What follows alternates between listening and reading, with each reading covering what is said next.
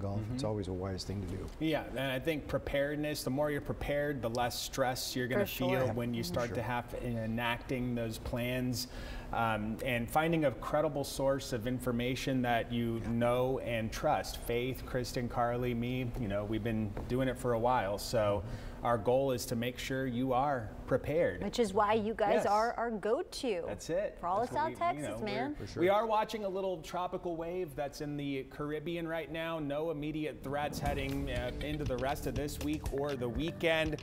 But this season, as we've seen so far, it's looking active, and the peak of the season generally isn't until mid to late August and into September. So 92 out right now. Air quality's good. Feels like nearly 110 degrees, 616 in the late afternoon, June the 25th. A lot of heat-related advisories to our north, and the pink shades, those are excessive heat warnings. Very hot, big region of high pressure sitting over that part of the country, and that high is one of the reasons this disturbance in the eastern Caribbean is going to stay a little farther to the south. Right now it's fighting Saharan dust, a lot of dry air in the eastern Caribbean.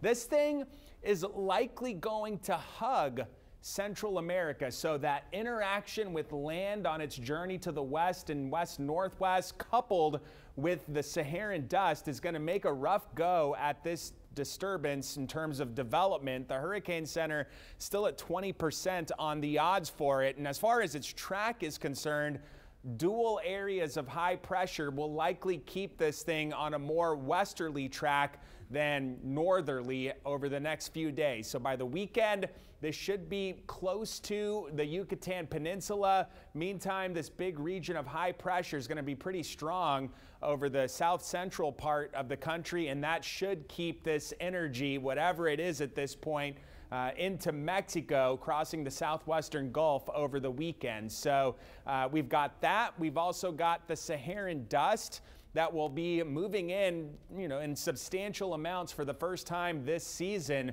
over the weekend. We'll get one little plume of it Saturday, and then another big batch of dust into Sunday and Monday. So allergy-like symptoms for some of you.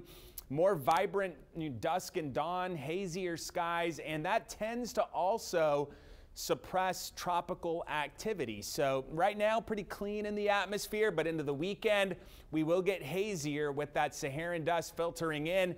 Going to be hot, mid-90s here through the weekend.